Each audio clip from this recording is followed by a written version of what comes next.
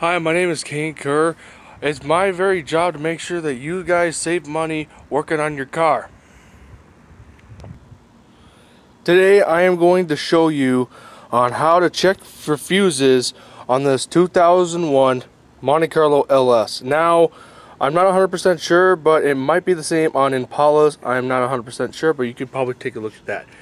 The engine is a 3.4 SFI, which is an equal fuel efficient. Alright, so what you want to do is you want to pry this open, and this one open as well. Then after that, you want to grab a needle nose pliers. Try your very best not to get inside too deep in there, for as you could cause a spark and you don't want to do that. Okay, after that you want to pull on that and watch as I show you the difference. Now this one, as you can tell, there's a little metal piece in there, right? Now the thing is, as you can tell, this one is actually very good, and this is a 15 amp. So this one is good. This one's not bad at all.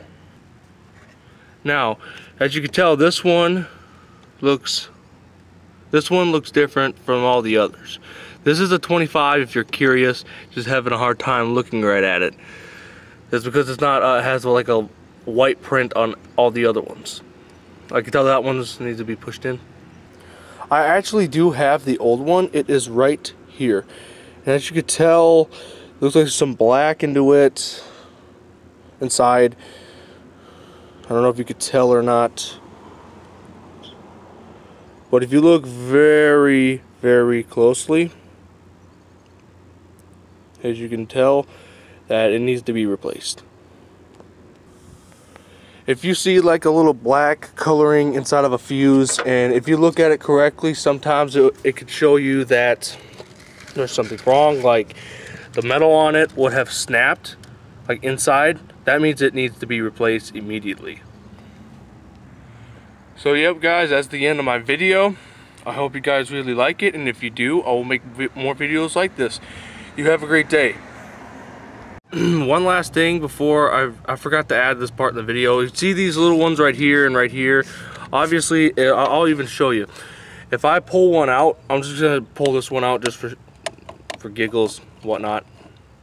You know, if it would come out.